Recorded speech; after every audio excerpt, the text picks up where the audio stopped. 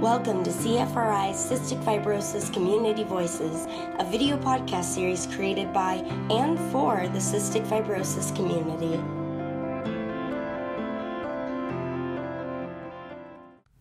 So, okay, now we'll move on to the issue of cross-infection, which clearly has kept members of our community isolated from one another and has led to a climate of anxiety for many. And so in the film, the 6-foot rule that we all know about, that in fact, are we almost 6 feet, that we all know we're spitting on each other. And in the film, she steals that foot back from CF for to be 5 feet apart. And I'm curious how people felt about this and whether it sends a positive or a negative message to others with CF about risk taking or not. So I'd love to hear people's perspectives. So I had some interesting reactions from my family, actually. It kind of ties in with the first question. I had several that didn't have any idea that there was a restriction between me and other CF patients. They knew vaguely about a lot of what I go through, but they didn't know that. And then I had one relative who actually thought that it applied to everybody and that he had been breaking the rules my whole life by hugging me, like just a healthy relative. So I think that in that respect, just the general overview was helpful for people who don't know much about it. Specifically regarding the way that they treated Stella's transplant process. For every positive that they did with the 6-foot rule and 2 pre-transplant patients not being near each other, to me, that was kind of negated in the end when she woke up from her transplant. Nobody was in a mask or gown. There was like 8 people in her room. She was getting presents from Will, who had touched these things that had probably Cepacia on them.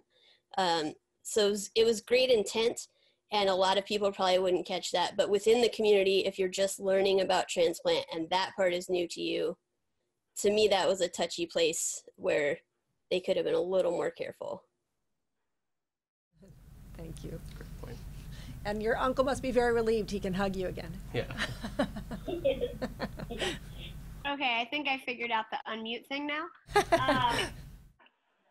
So, there's like 2 different feelings that I had when they were talking about cross-infection. Obviously, it is very important in the community.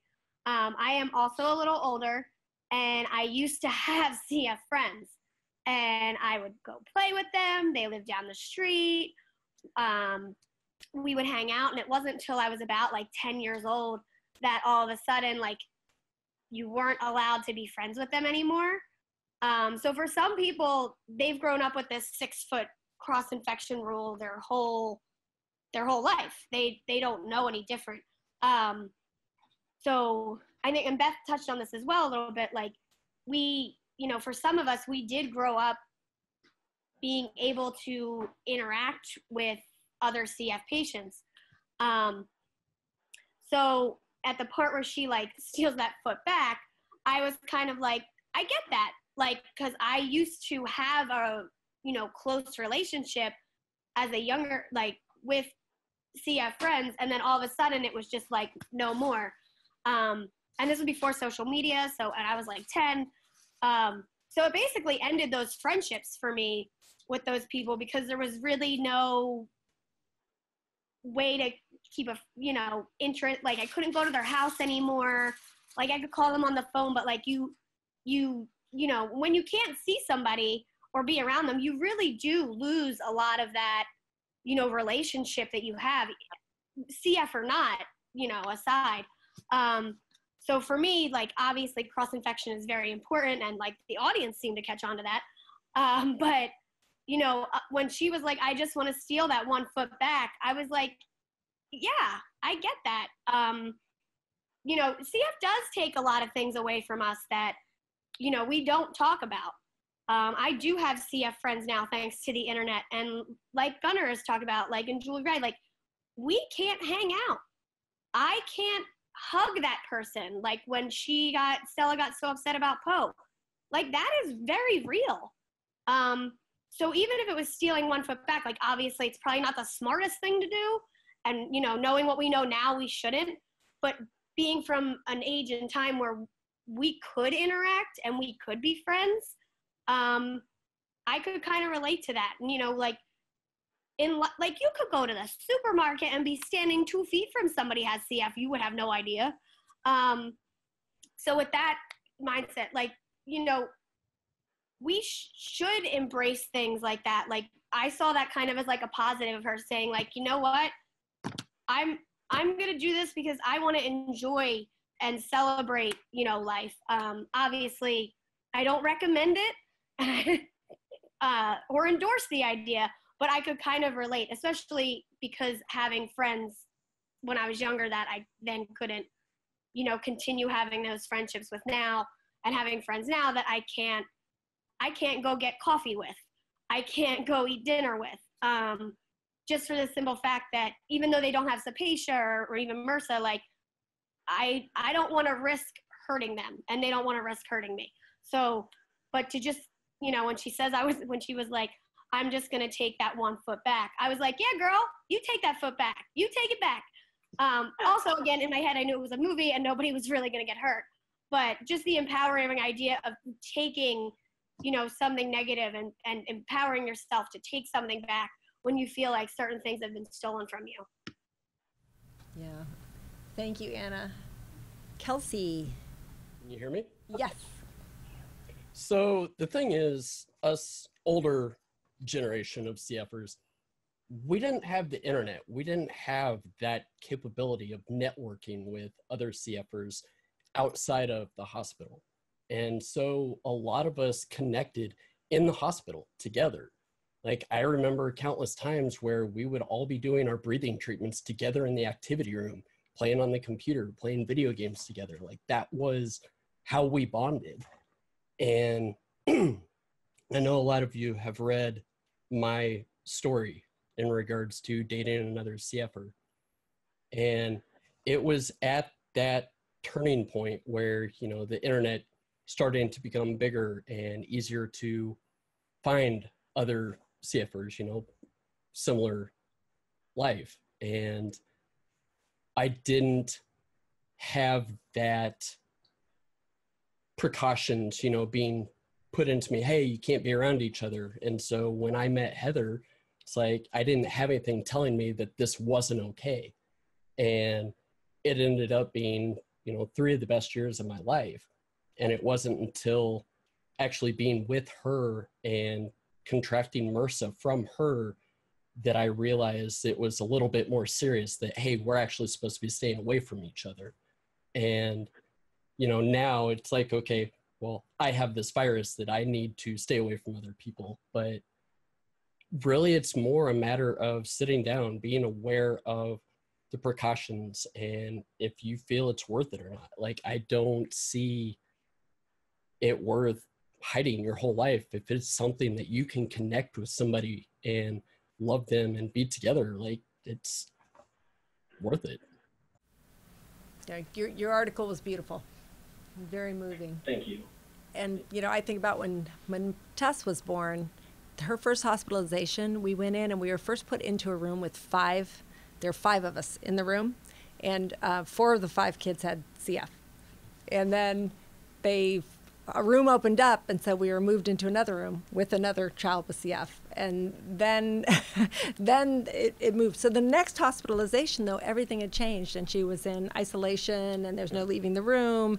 But she was, you know, a toddler, her first hospitalization. So she has no memory of being able to go to the playroom and do all those things. And so she came into consciousness. But, you know, I always laugh, like, it's 6 feet now, but I think there used to be no feet. Yeah. And then do you all remember 3 feet? Yeah. And then 3 feet wasn't enough. It became 6 feet. So, you know, hopefully we stop at the 6 feet. But it's been a whole evolving thing. And I think that is, you know, what I said in the very beginning about infection control and how you live with that, how you apply that to your own life is just so intensely personal. And you really just have to have respect if you're not putting others at risk and everybody's consenting adults. about the decisions you make about being with others. And I think it's like a hard thing to navigate in our community because people have strong feelings about it. Yeah, I mean, having a brother with CF and growing up together, 6 feet was not an option, right? We had the same doctor's appointment, so we can't be 6 feet apart in the car, or anything like, those kinds of things. And we're always very conscious of what each other is culturing at the time. But yeah, not being able to hug my brother or spend time with my brother, visit him in the hospital would be devastating. And so, navigating my cross-infection rules with my brother is very different than how I navigate it with the rest of the community, and being conscious of what I'm growing and being aware of that. But there's a point where CF doesn't get to take my brother from me, and we will make it work. But it's intensely personal, and it can be very difficult to manage on a day-to-day basis. And I know it looks different for every CF community, but finding those risks and what's more important than other things. And for me, it's more important to me to be able to hug my brother and spend time with him than it is to make sure that, I'm not growing a certain thing, Right. I'll do what I have to do if it means I get to have a relationship with my brother at the end of the day. So absolutely, for me, it's a little different. Other siblings too. That's a whole other interesting it's tough. Perspective. Paul, yay. He's arrived. You are unmuted. Hi, Paul. Hi, Siri. Yeah, I agree with most everything that's been said. I would kind of like to emphasize the point of agency. And that is that each of us as adults or even pre-adults develop a sense of agency that we have every right to exercise. And, being isolated is a real torture. And being included or excluded or banned or whatever you want to call it is it's a persecution. And just to amplify that really egregiously, that's what we do to people in prison. We put them in isolation as one of the worst tortures. And so when I saw the movie, it really impressed upon me that the antidote to loneliness is touch. And so if you can't touch someone and you have to stay so far apart, how do you get beyond that barrier? How do you get to that really basic, essential communication with contact? And I think it's really a very personal thing and something that each of us has to judge with his own agency, the ability to assimilate what's around us with what we know. And I have a really difficult time with saying that everybody's got to be excluded or stay away from me 6 feet.